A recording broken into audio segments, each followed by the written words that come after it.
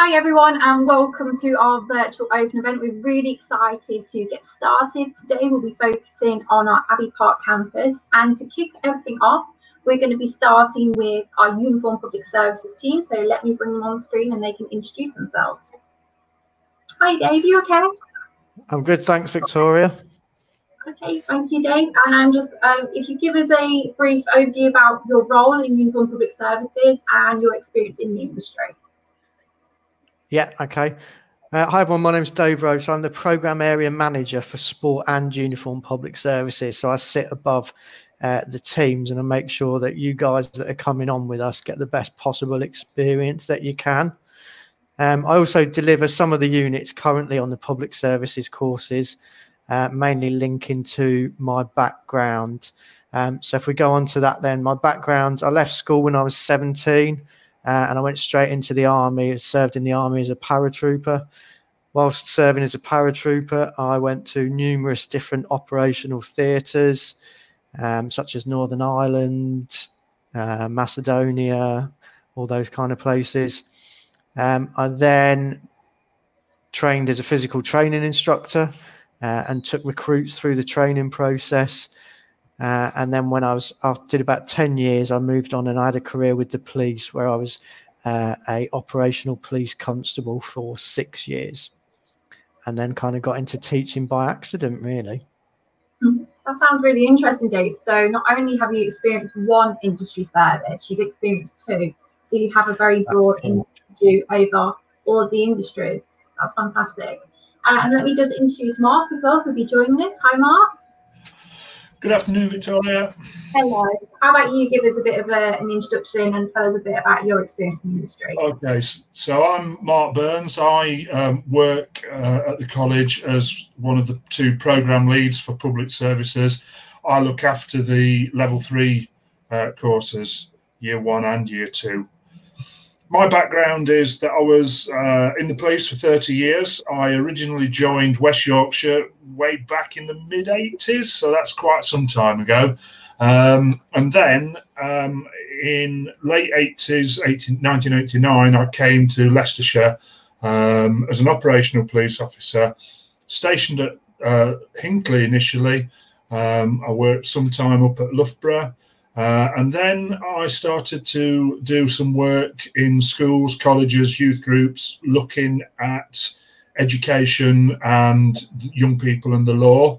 Once I'd done that, that got me into the youth offending service. And I spent my last 5 years as a seconded police officer, looking at young people who were getting into trouble, doing assessments on why they were getting into trouble, and then writing intervention plans to help them to stay out of any further trouble. So that was an interesting finish to my career. That also led me into teaching, which I've been doing now for 12 years. First 4 years I did part-time while I was still at the youth offending service, but recently I've worked here at Leicester College as a programme lead. That's really great, Mark. So it's really interesting that not many people probably would know this, that you're not only worked in the industry, you're now passing your knowledge on to the future generation when they want to go work in the services too. So yeah. Why don't we get started today and let's get more information on Uniform Public Services. So just bear with me 1 minute. Okay.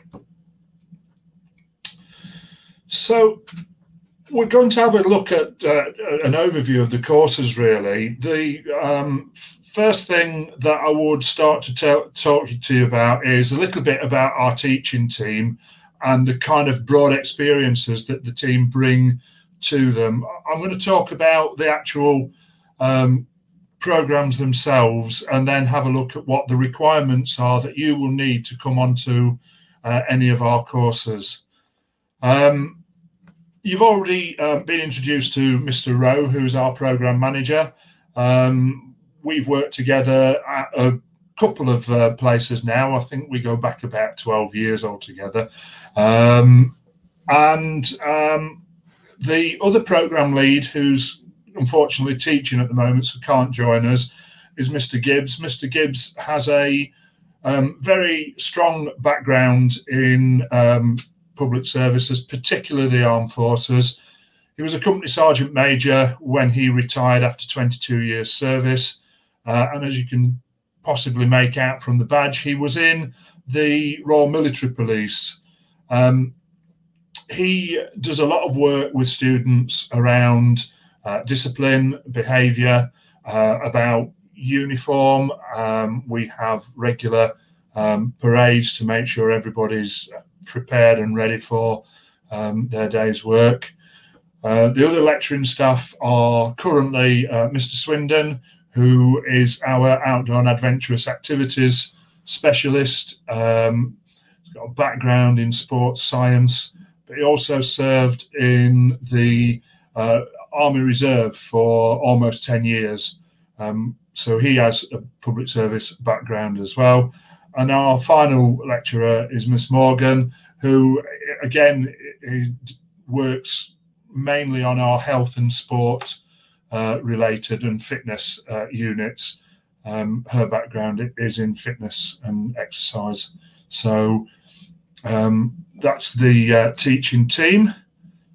We also have a fantastic backup team of support staff who are fitness instructors, sports coaches, learning coaches, learning mentors to look after those issues that you have or might come across that might obstruct your learning. We put a lot of effort into making sure that the time that you have here at college is as enjoyable as possible. So a little bit about the programme, really. All courses are exactly the same. Regardless of what level of programme you come in at, you will do your vocational qualification. For us, that's a public service course. That sits right at the centre of everything that you do. It's a requirement of government that if you don't have maths and English at level grade 4 GCSE, then you have to continue with your maths and English studies. That's why they're outlined. So if you need extra maths and English, the college will provide it for you. Another requirement of your course is you have to do some work-related experience. We normally do that in the shape of volunteering. It's very difficult for us to get somebody who's interested in the army first-hand work experience in the army. I would hope for obvious reasons. So what we tend to do is we tend to find and identify volunteering opportunities where you can do something that's as realistic as possible. And the final strand of your course will be what we call your professional and personal development. It's about taking the next steps away from your secondary school education and getting yourself ready to apply for jobs. So it's about things like building a CV. It's about things like looking at your own personal skills, doing skills audits, looking at which areas you need to develop so that when you do start to apply for jobs, you can stand out from the crowd. All of our courses have an induction camp. That's what one of our shelters on our induction camp looks like. We tend to take all of our students with us during our early induction period, and it's for a period of 3 days. It gives you a chance to get to know the students that you are going to be studying with, because you will all have come from different backgrounds. You will all have come from different colleges, different schools, maybe different courses within your existing college. But you'll need to get to know people because we place a big emphasis on teamwork. And if you are not good at working in a team, then that might be difficult for you to be able to be successful on the course. So it's really important we get you working as a team as early as possible. It also challenges you in ways that you've maybe not been challenged before. You'll have to spend 3 days looking out for yourself, cooking for yourself, making sure that you're organised, making sure that all your kit stays dry, making sure that you're on time and in the right place for each of your sessions that takes place during that camp. Currently we're at, or we go to a place called Wellesby Forest. We, as I said, go in the second week of September, and it's the whole of the public service department. Mr. Rowe comes along with us. All of the staff come along, so you get a really good 3 days where you meet your staff, get to know what the course is all about, and make sure that this is 100% the course for you. So a little bit then about our courses and about progression. It doesn't matter where you start, we have a course that you will be able to come on to. I'll go through each course in a little bit more detail and the entrance requirements as we go through it. But you can see we start at level 1 and we go all the way up to an extended diploma. Level 1 is pre-GCSE, level 2 roughly equivalent to GCSE study, level 3 first year A level, level 3 second year A level, and then we're looking for you to either go into work or into higher education. So that's the general progression route. Okay, we'll have a look at level 1 first. If you are coming to college and for a variety of reasons education's not gone well for you, or you've missed significant chunks of education, or it might be that you've come to this country quite late and don't have a formal academic background, you can start on a level 1 course. We require that you've got some education, and we require that you have been attending a school and you've got an 85% attendance record. The course at level 1 is heavily focused on functional skills, so building up your maths and English. But it's also about building up your personal professional development and making sure that when you start to apply for jobs that you are fit enough to go into whichever public service you are looking at, and that you have the knowledge and the skills to be able to be successful in an application. The level 2 qualification builds on level 1, or you can enter directly onto level 2 if you have 4 GCSEs at grade 3 and above. English and maths are preferred. Definitely English, hopefully maths as well. You also need a positive reference from your last education establishment, and you need an 85% attendance record.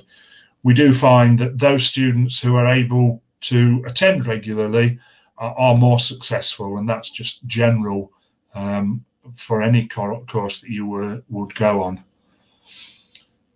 Okay, the level 3 is a foundation diploma in protective services. This is a new qualification this year. It's the first time that our level 3 qualification has included an externally examined unit. It's only 5 units, but there are a diverse range of subjects: leadership, teamwork, outdoor and adventurous activities, government policy and discipline.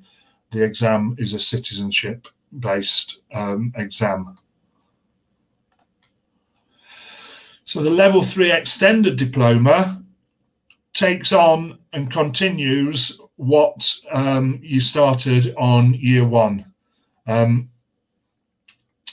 We will only take you on to the second year if your first year has been successful, if you've shown commitment to the course. So we'll require that your attendance is above 85% and that your attitude to study is such that you're liable to be successful.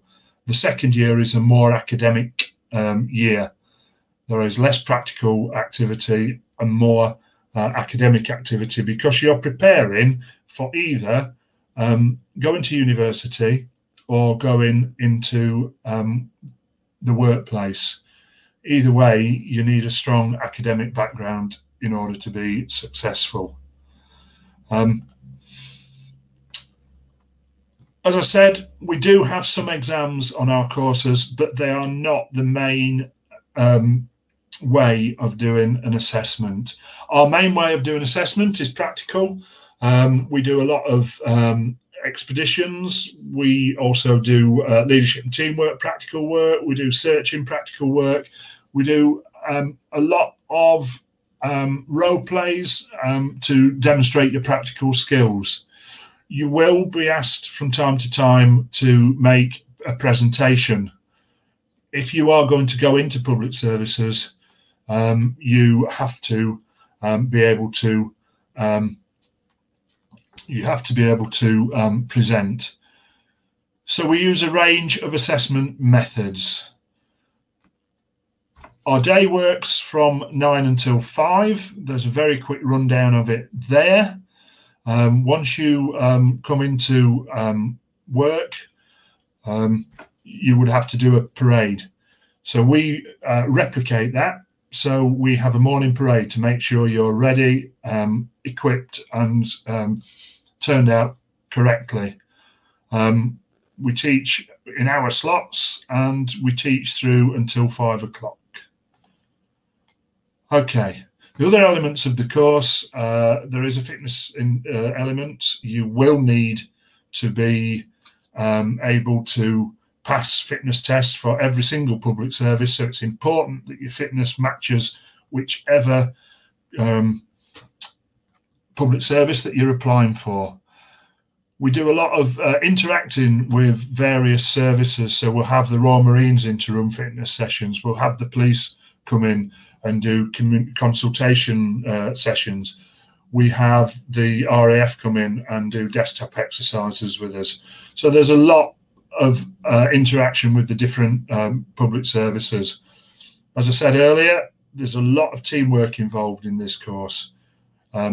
So we do a little bit of drill just so that you are aware of what that is about.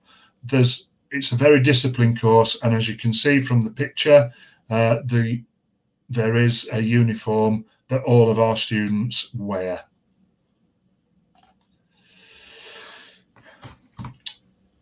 And that is pretty much that, really. If there are any questions coming in, I'm happy to take them. So if you have questions, please let me have them now. Thank you, guys. So let's do open it to questions. So please put them in the comments below if you do have anything you would like to ask our UPS team.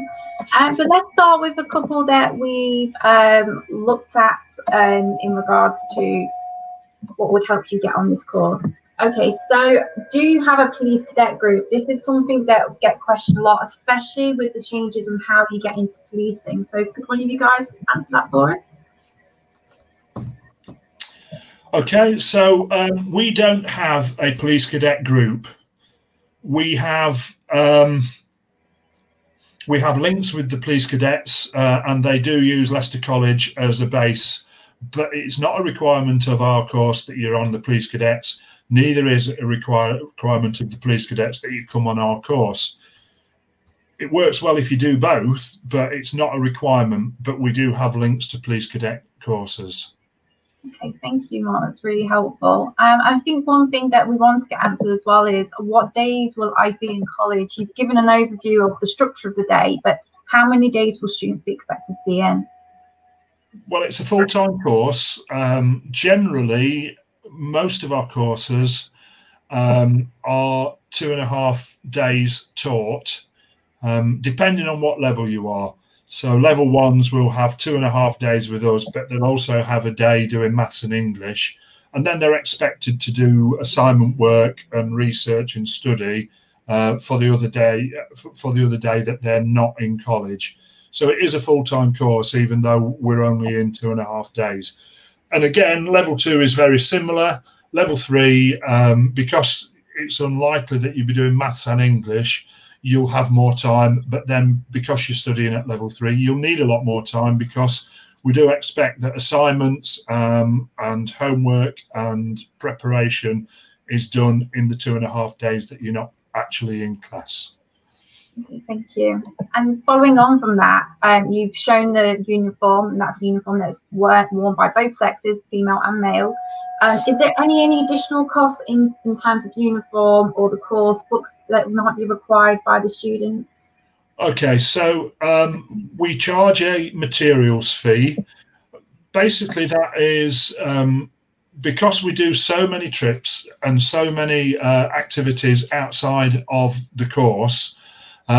We take that at the start of the year, and then every trip, activity, every bit of specialist equipment that you use is all covered, and we don't come back to you throughout the rest of your course to ask you for contributions for a trip that we're going on. So that's what the materials fee is. Uniform is £137, or it is this year, and it covers absolutely everything, even down to the boots that you wear, which also double up as boots that are suitable for the expeditions that you'll go on. An awful lot of people have never been on sort of walking in rough country, and you do need boots in some of the places that we go out to.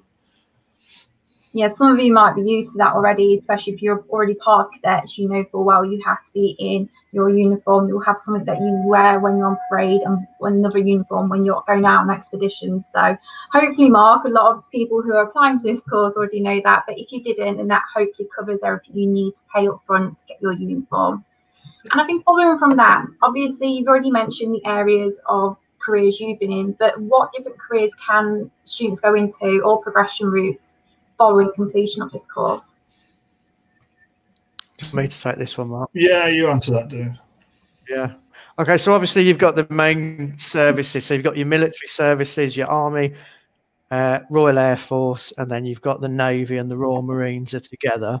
You've then got your emergency services, which cover police, fire and rescue service, and obviously the ambulance service or paramedics would usually be a career.